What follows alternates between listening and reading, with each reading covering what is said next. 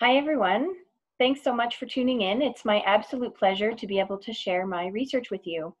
My name is Jennifer Marshman. I'm a PhD candidate at Wilfrid Laurier University with the Laurier Center for Sustainable Food Systems. And along with being a geographer, I'm also a registered nurse. It sometimes surprises people that I'm doing a PhD in human geography. But one thing that I hope you take away from today is how interconnected we all are, not only to each other, but also to the complex and diverse ecosystems that we live in. And bringing a truly interdisciplinary lens to my research has been an invaluable tool for me. The Laurier Center for Sustainable Food Systems is also the home of Handpicked Podcast and the UNESCO Chair on Food, Biodiversity, and Sustainability Studies. The Laurier Center for Sustainable Food Systems conducts research and supports initiatives focused on fair, environmentally regenerative, circular, and diverse food systems. There's a lot of great information on the website about the center, the podcast, and the most recent notes from the chair. So I'm not a plant biologist or an entomologist, although learning about different species and their interactions is a very fortunate side effect of the work that I do. I may also slow things down a little bit when we go for walks because I do things like this. I like to take photos of bees, bugs, and flowers. And I don't necessarily move very quickly because lots of things catch my eye. But this is a tiny flower with a tiny fly on it, which is completely adorable. Or so I think. So as a social scientist, I study the human or social aspects of pollinator conservation, meaning that I'm interested in how we interact with pollinators and how these interactions impact things like conservation policy, food security, and also, very relevant at the moment, hope for the future. So this is a bit of a blueprint for today's talk. I'll be talking about why bees matter, some of the important ways that bees contribute to our quality of life, and I'll be talking about one specific initiative called Bee City. Of course, there's many ways to engage with issues of pollinator conservation and education. I'll be introducing you to the Bee City movement, and I'll talk a bit about my research on this movement. So because this isn't a live lecture, we can't do a chat box for questions, but I welcome all your questions, concerns, comments anytime. My contact information will be provided at the end of the session.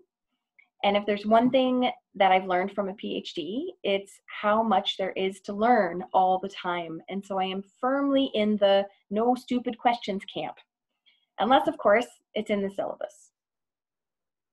No, we don't have a syllabus for this talk. So any and all questions, comments, or concerns are very welcome. So I'd like to start off with an impressive number, and that is 20,000. There's an estimated 20,000 bee species found globally, which is nearly the same number as all the mammal and bird species combined. And there are about 4,000 found in North America, a few of which you can see here. So this amazing poster usually attracts a lot of attention at events that I go to. You can see that I have a copy of it right here behind me. It shows some of the incredible diversity of bee species that we have in North America alone. There's different sizes, shapes, colors. These bees are all to scale to each other. So you can really see how most bees may not look the way you expect them to look. And this is only the bees that have been discovered and named. We are still a long way away from a comprehensive list, and we're still discovering and identifying new species all the time. So here's an example sitting on my thumb. This is one of the gorgeous little bees that we have here in southwestern Ontario, which is considered a biodiversity hotspot for bees with about 420 different identified species. So this is a green sweat bee. You can see the taxonomic name here. This is the official bee of the city of Toronto. Who knew that cities would have official bees? Many bees will defend their nests even against other bees of their own species.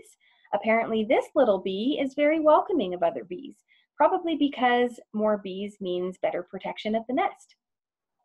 So here in Waterloo Region, our pollinator working groups are working on an official bee as well.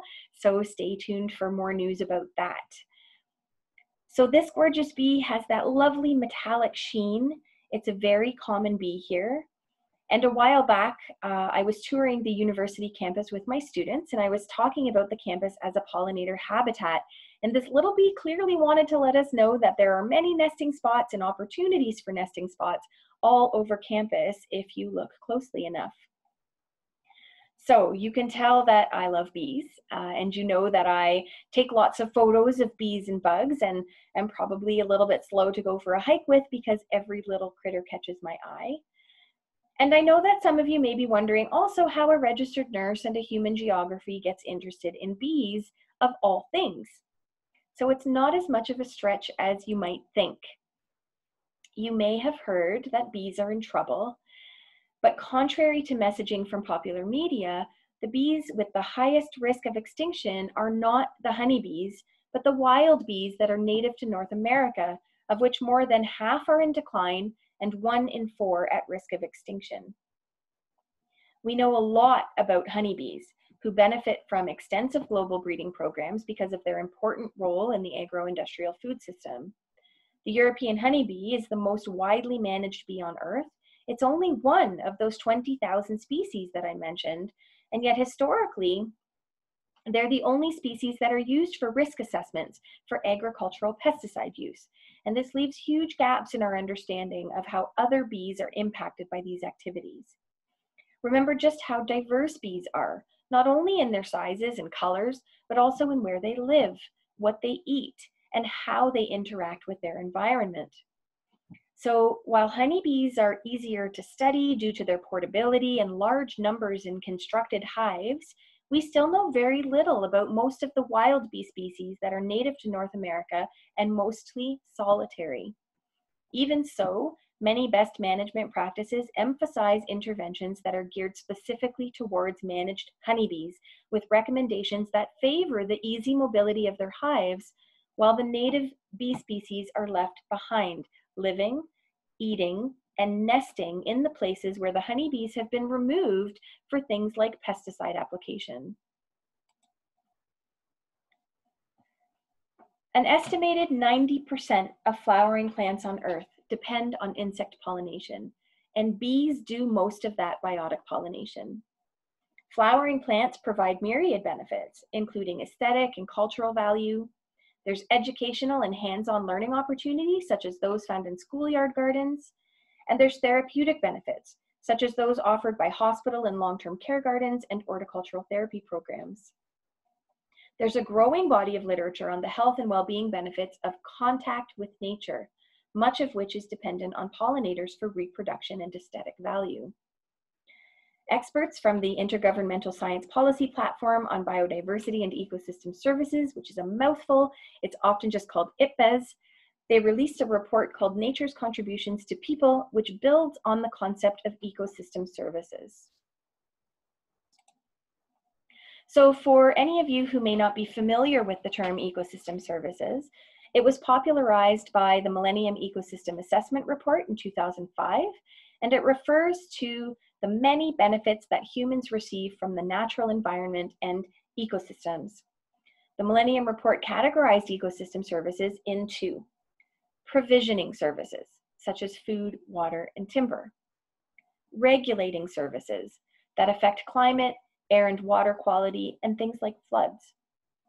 Cultural services that provide deep cultural meaning, recreation, and beauty. And supporting services, which includes building soils, photosynthesis, and nutrient cycling.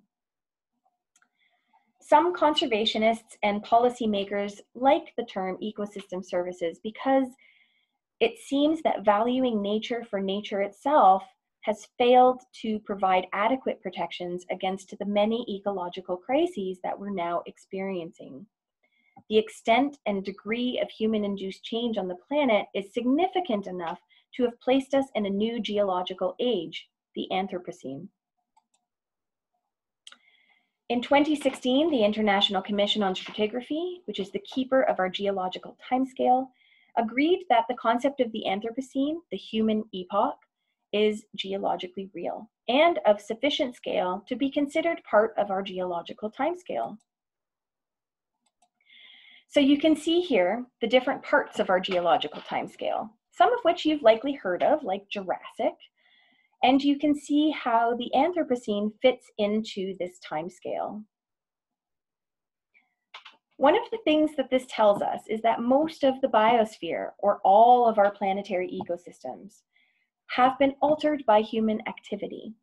And in fact, there is no part of the biosphere untouched by human influence due to the impacts of global climate change, which is one of the defining features of the Anthropocene. As part of these changes, we're currently in what is being called the sixth mass extinction. The last mass extinction event happened about 66 million years ago at the end of the Cretaceous period, killing all the non-avian dinosaurs. Another defining feature of the Anthropocene is that the main cause of the mass extinction event we are currently facing, this is not a random or passive event. It is largely the direct result of human activity. Defaunation. This is the loss of wildlife populations and species extinctions. And of particular concern in Earth's defaunation is the decline in health and in numbers of pollinating insects. The main causes of these declines are habitat fragmentation and loss from urbanization and agriculture, and exposure to pesticides, pathogens, and parasites. So along with the change in range of certain pathogens and parasites, a changing global climate is also causing some problems that are phenological in nature, which means that timing of flowering plants and pollinator emergence in the spring is disrupted. Habitat ranges are also disrupted. There was a study done in 2015 that showed that in Europe and North America, bumblebee species are not tracking warming trends northward and are losing their southern range limits, and so their ranges are decreasing.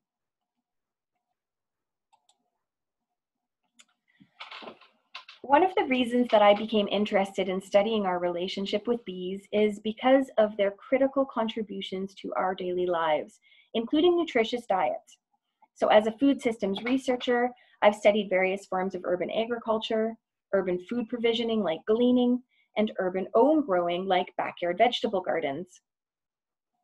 Pollinators play a unique and, as I said, critical role in our lives by pollinating an estimated 35% of global crop volume. So this is where that 1 in 3 mouthfuls of your food is thanks to a pollinator comes from that you may have heard. It's not entirely accurate to say 1 in 3 mouthfuls, but it does help us to understand the significant role of bees. So while there are other species that provide pollination services, such as flies, wasps, beetles, and even bats, although not in Canada, bees do most of the heavy lifting, providing about 70% of that pollination. And some of them, like this gorgeous common eastern bumblebee, or Bombus impatiens, do something really special called buzz pollination, which I'll show you in a moment. So this fuzzy bee that most of us are familiar with is a social bumblebee, although very different from honeybees, and it will live in colonies of up to 500 bees. This is actually pretty unusual for bees. Most bees are solitary, meaning that they don't live in colonies, and most bees also don't live in hives or cavities. Most of them nest in the ground. For the common eastern bumblebee, only the queen will survive the winter and emerge in the spring. So you may start seeing them now, especially after that gorgeous weekend that we just had, as they emerge and start foraging and looking for a place to nest. It's a really critical time of year for her because she needs to find enough food for herself as well as her developing offspring. So this is where adding early blooming shrubs and trees to your yard can really help support bumblebee colony health and other bees as well. So while we're admiring her, let's have a quick look at that buzz pollination that I mentioned. Sonication or buzz pollination allows some bees to get pollen from flowers that have very small openings for pollen to escape. A few examples of agricultural crops that benefit from this buzz pollination include blueberries, cranberries, kiwis, chili peppers, eggplants, and tomatoes. It's some of our native bee species that have this ability. The European honeybee, Apis mellifera, does not have this ability and has been shown to be a poor pollinator of these types of food crops. So this is just a short video of a bumblebee doing some sonication.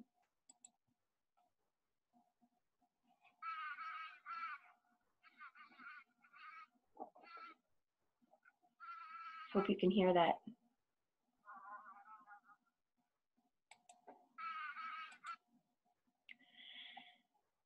So when we think about the role of bees, it's easy to think about the dietary impacts of declining pollinator populations. Pollinators are a key ingredient for urban agriculture activities globally. There are more than 800 million people practicing urban agriculture, and this number is growing. In regions that are already vulnerable to nutrient deficiencies, a lack of pollination could further exacerbate deficiencies in vitamin A, iron, and folate. Micronutrient deficiencies, also called hidden hunger, can prevent people from thriving and cause irreversible health effects. There are currently an estimated 2 billion people suffering from hidden hunger globally, including wealthy people and people with obesity, because micronutrient deficiencies are not just an issue of undernutrition and are a known consequence of an industrialized and highly processed diet. So this is one of my favorite bees. This is the hoary squash bee, Pepinopus prunosa. It's the most important pollinator of cultivated crops of squash, pumpkins, and related plants. A squash crop with a healthy population of squash bees can be completely pollinated without artificially introducing any honeybees.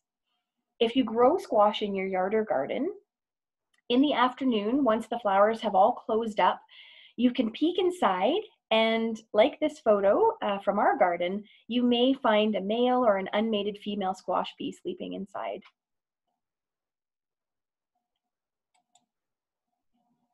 Okay, so the plants that we're talking about are the pollinator-dependent plants, which contain more than 90% of vitamin C, 100% of lycopene, and almost all of the antioxidants B-cryptoxanthin and B-tocopherol, the majority of the lipid, vitamin A and related carotenoids, calcium, fluoride, and a large portion of our folic acid. All these numbers tell us is that declines in pollinator populations could result in a significant increase in preventable diseases that are linked to nutritious diets, and particularly in populations that are already vulnerable to nutrient deficiencies. So I think that many of us would agree that there's more to pollinators than their economic value. But in terms of farming and livelihoods and the benefits that we get from bees, some of those ecosystem services that I talked about, it can be an important indicator. So these kinds of economic valuations are used to help motivate certain kinds of pollinator protections, particularly those geared to honeybees or commercially managed bees. Fortunately, many, but not all, of the activities that help honeybees are also good for native bee species, such as planting a diversity of flowering native plants that bloom throughout the growing season. Globally, pollination has an estimated market value of up to $577 billion a year. Without these biotic pollinating services, changes to crop production could cause increased food prices for consumers and losses for producers. A future with compromised pollination due to a lack of pollinating insects points to an increased need for pollination by hand, which is already necessary in some places. The labor costs involved with hand pollination, as you can imagine, are potentially significant, estimated at $90 billion per year in the United States alone. This potential increase in the cost of food production could mean an increase in food prices, creating a new form of food elitism where only the people who can afford the increased cost of food can afford to eat those foods. Given that affordable food is already an issue for many people living in poverty, this could only exacerbate an already significant barrier to nutritious and sufficient diets. Producers or farmers are also consumers or eaters, and there are already crops that these farmers cannot afford to eat themselves, even though they are growing these crops. The market price makes them inaccessible. A lack of pollinating insects could also similarly worsen these conditions. Like hand pollination, this is not hypothetical. This is already happening in some places. Okay, so this presentation is supposed to be about changing the doomsday narrative, and I seem to be giving you lots of bad news so far. So I'd like to switch gears a little bit and talk about Bee City. So there's lots of campaigns and initiatives that acknowledge the importance of bees and other pollinators, and the one that we'll be looking at today is Bee City. So I don't mean Bee City or obesity. Both of these have caused a little bit of confusion in various conversations that I've had about my research. I mean this Bee City. So the Bee City movement began in the United States in 2012 in Asheville, North Carolina, led by bee advocate Phyllis Stiles, with the help of members of the Buncombe County chapter of the North Carolina State Beekeeping Association. Phyllis had an inspired vision for native pollinator conservation, and in June 2018, Bee City USA joined the Xerces Society for Invertebrate Conservation, which is an international nonprofit that protects the natural world through the conservation of invertebrates and their habitats. In 2016, environmentalist Shelley Candle championed the Bee City movement here in Canada. After approaching several organizations to take ownership of the Bee City brand, Candle decided to move the initiative forward herself with the City of Toronto, making Toronto the first bee city in Canada. The timing was opportune because Toronto was launching their pollinator protection strategy at that time, which was created to support diverse pollinator communities that contribute to resilient ecosystems and enhance urban biodiversity. This is an excellent resource, and I highly recommend that you check it out if you haven't already. This was also the time that Toronto adopted the green sweat bee that we saw earlier as their official bee. So Toronto really led the way for the Canadian Bee City movement, and today there are 39 designated bee cities and 51 bee schools, including colleges and universities, across the country, including our very own Wilfrid Laurier University. Bee cities are as far west as Tiquette, British Columbia, as far east as Campbellton, New Brunswick, as far north as Airdrie, Alberta, and all the way down to Niagara Falls, Ontario. The application to process to become a bee city has municipalities, townships, and First Nations communities signing a resolution with local government or leadership and applying to Bee City Canada for the designation. Now, neither Bee City USA or Bee City Canada has ever turned down an applicant. This has been met with some criticism. How meaningful can a designation be if anybody can get it?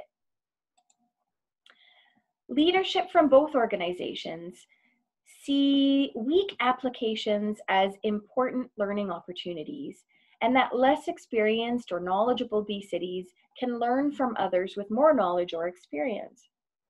Bee City can act as a catalyst for knowledge dissemination, awareness building, and especially networking, and can compel municipalities into action in ways that center environmental concerns. The name itself epitomizes and animates inclusivity by sharing a collective municipal identity with non-human nature, even if and when priorities differ. It's a unique approach to raising awareness for pollinators because it brings together paid officials with local citizens to educate, create habitat, and celebrate pollinators. These are the criteria for becoming a bee city, and applications demonstrate how these criteria will or are being met. While appearances may suggest an air of silliness or lightheartedness in the process, for example, this is a photo of the city of Guelph's Mayor Cam Guthrie speaking at an event in his bee costume. All applications must go through their respective municipal or band councils for approval. So, embedding a conservation strategy for bees at the municipal or council level can help provide legitimacy to activities that may be perceived as fringe or undesirable, such as urban space naturalization. It's also unique because of the urban emphasis. Cities propelled by the Bee City movement can provide an important refuge for bees from rural spaces as they currently exist, where there's extensive use of agrochemicals, and that may be dominated by large swaths of agricultural crops that do not require insect pollination. Because of agricultural activity and rapid urbanization, rural spaces increasingly do not contain the diversity of flowering plants that benefit bees and other pollinators. So historically, urban conservation has focused on education and outreach rather than on habitat. We're learning more all the time of the value that urban spaces can provide for pollinating insects, and often pollinator-friendly action is well aligned with overall sustainability efforts. For example, growing food in residential yards, community gardens, and other urban spaces is an alternative to turf grass and can provide a source of fresh foods, enhance physical activity, and reduce overall stress in gardeners. Urban agriculture can provide important ecosystem services, including an increase in both plant and animal diversity, climate control, and less overall impervious surfaces, which helps to reduce stormwater runoff and flooding. A variety of plant species can help support a diversity of pollinators, who in turn pollinate the plants that provide food and resources for other animals and help create beautiful urban spaces. It can also help to increase food crop yields. So by providing more pollinator-friendly flowering plants early in the season, you could see more and better quality fruits and vegetables later in the season. Okay, so this is a good time, I think, to share another backyard pollinator photo. This is a side-by-side to show you a red-belted bumblebee and a bee mimic. So on the right is actually a fly. The easiest way to tell the difference simply by looking at them are the eyes and the antennae. So on the fly on the right, you can see very small sort of stubby antennae and very large eyes that cover most of the head, which is different from the bee with longer antennae and eyes that are located more on the sides of the head. Depending on the position, you might also be able to see 2 wings on the fly versus 4 on the bee.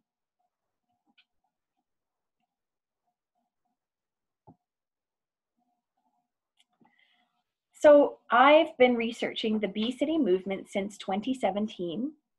And I helped develop and organize their first ever pollinator summit in September 2018, which was attended by over 100 people, including 23 bee cities, 4 bee campuses, including Wilfrid Laurier, the University of Guelph, Fleming College, and Western University. Also attended by the Ontario Ministry of Natural Resources and Forestry, and several organizations, including Wildlife Preservation Canada, Pollinator Partnership, the Ontario Greenbelt Foundation, and Hydro One. Many of the attendees came to the summit to learn more about what Bee City means and has to offer. Along with participant observation, surveys, and document analysis, I conducted a multi-site collective case study of Bee City Canada and affiliates in Ontario. Interviews took place between October 2018 and July 2019 with Bee City board members, volunteers, and municipal staff, and ranged in length from half an hour to 2 hours. 17 of the 18 bee cities that were in Ontario at that time participated in the research. Interview participants were asked about motivations for becoming a bee city, perspectives on the need for such a program, barriers and facilitators to implementation of their programs, details about their working groups, project goals and sustainability, champions within their program, and overall Bee City plan. There's a summary of the Pollinator Summit available on the Bee City Canada blog on their website, as well as a list of all the Bee City Canada affiliates across the country. One of the first things that I noticed was that even though there are specific criteria for becoming a bee city, so just as a reminder, the criteria are creating habitat, educating about and celebrating pollinators, The way that those criteria are enacted is determined at the local level, with each municipal affiliate making their own decisions. A Bee City designation is not just a name, it's an action-oriented designation, and buy-in happens in many different ways. So for example, there are bee cities like the city of Kitchener who use the Bee City designation to help propel pollinator-friendly initiatives across the city on municipal property, such as urban green space naturalization, creating pollinator meadows in underutilized park spaces, and reduction of grass mowing on municipal property. Something really exciting happened in our region in the fall when the region of Waterloo, which is made up of 3 cities and 4 townships, became Canada's first bee region, and it will provide support for the 3 designated bee cities of Kitchener, Waterloo, and Wellesley Township. With the designation, the region has committed to encouraging municipal staff to maintain pesticide-free pollinator habitat on municipal property, including on land owned by the Waterloo Region Airport. The region also supports many large and small-scale pollinator-friendly projects, including this pollinator patch that you see here, which is located at the intersection of a large urban green space, schoolyard, and hydrocut.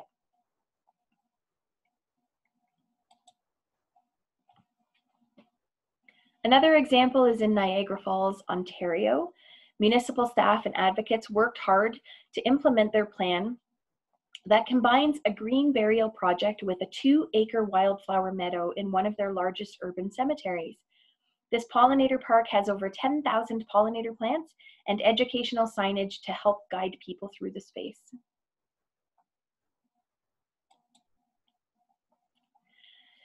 Before Bee City was a glimmer in anyone's eye, Pollination Guelph's flagship project turned a decommissioned landfill site into a pollinator meadow with the goal of being one of the largest pollinator initiatives in Ontario.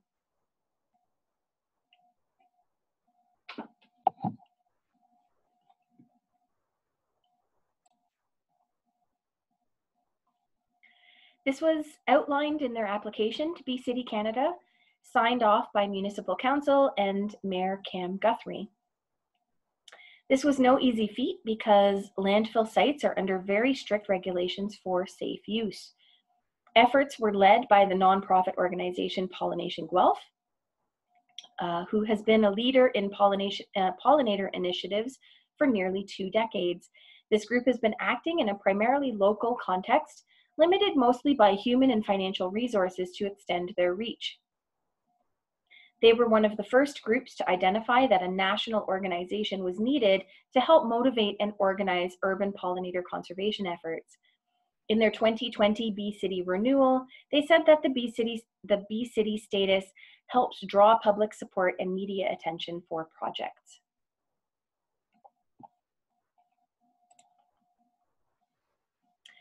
Not all Bee cities have animated such large projects, but they have helped to raise the profile of pollinators in their respective locations.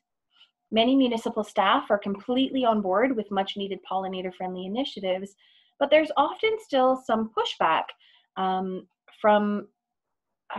based on some feedback from urban residents, especially about naturalized yard maintenance and urban green space mowing. Some people still prefer the manicured lawn, which is the dominant landscape in North American cities, and property maintenance bylaws still largely reflect this standard.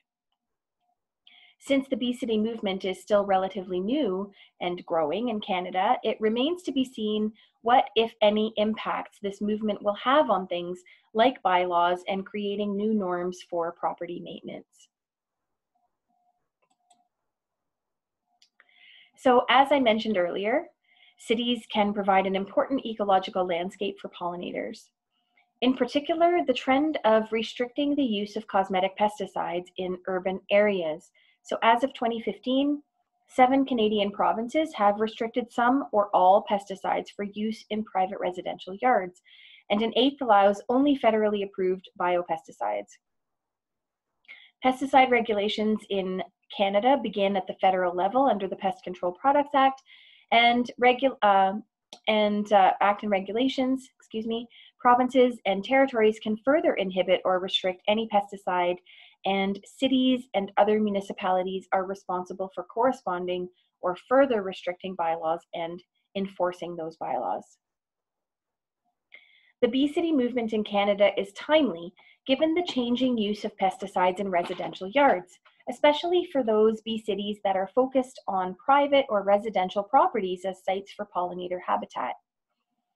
Unfortunately, while the total use of pesticides and fertilizers is lower now than in the 1990s, residential use of pesticides and fertilizers has been increasing in recent years. With the growing evidence of the dangers of pesticides to pollinator health, adopting a bee city strategy that emphasizes pollinator health provides an important platform to provide education about the dangers of many pesticides and their alternatives. Because pesticides are linked to pollinator declines, this is potentially a focal point for municipalities in creating their bee city programs. My research highlights how the multiple and diverse benefits of bee cities and care for pollinators are enacted and the value that this provides. Bee cities create a network of interconnected municipal entities, practically and conceptually joined by the common designation of bee city. Membership in social networks provides benefits and resources that are not necessarily gained without access to those networks. Sustainable stewardship activities are more likely to last and be successful when social capital is high. Social capital is the relationships between people that create a shared sense of identity and shared norms and values. Many municipalities see the benefits of being part of a network, and many of them have joined other initiatives as well, such as the Blue Dot movement through the David Suzuki Foundation and others. Some Bee City volunteers identified the importance of being part of something bigger, being part of a movement. Municipalities all come to Bee City Canada with different wants, needs, and expectations. But the former communications director of Bee City Canada said that one thing they all have in common is that they want to be recognized. They want to be recognized as communities that are concerned and are acting to make positive change. Along with sharing knowledge and celebrating successes, networking and coming together as a collective of bee cities supports a new realization or a new animation of the concept of community. Bee cities can tap into the knowledge and experience of other bee cities, and one of the ways that this is happening is through something called buzz webinars. Lots of puns with bee information. So these are hosted by individuals, organizations, or municipal bee city groups to share information through the Bee City Network on specific topics of interest or expertise. Past webinars have included things like conservation in the Canadian context, the magic of soil, Toronto's pollinator protection strategy, and leveraging resources for habitat creation. One of the strengths of the Bee City initiative is that it meets designates where they are with their physical spaces, their level of knowledge, and their available resources. While critics caution that this could potentially harm, not help pollinators, with the spread of misinformation or misguided activities, such as the introduction of urban hobbyist beehives, meeting bee cities where they are is an important part of how Bee City Canada operates. This place-based, context-specific way of welcoming municipalities under the Bee City Canada umbrella fosters a community of learning rather than a hierarchy, working on the premise that implemented good is better than planned perfection.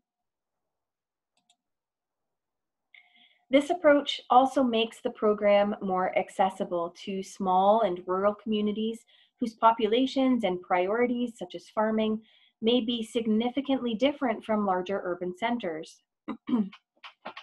This is also true of communities who value a highly manicured or ornamental plant aesthetic in their yards, gardens, and municipal green spaces that may act in effect as food deserts for pollinating insects, but in themselves be a significant part of the municipal identity. One Bee City volunteer who was instrumental in getting the designation in her municipality said that it's important to support conventional farmers' efforts and livelihoods, including the current government-approved practices of herbicide and pesticide use, and they plan their Bee City projects without alienating those farmers. In cases like these, an all-or-nothing approach benefits no one, and instead, people are invited to start where they are.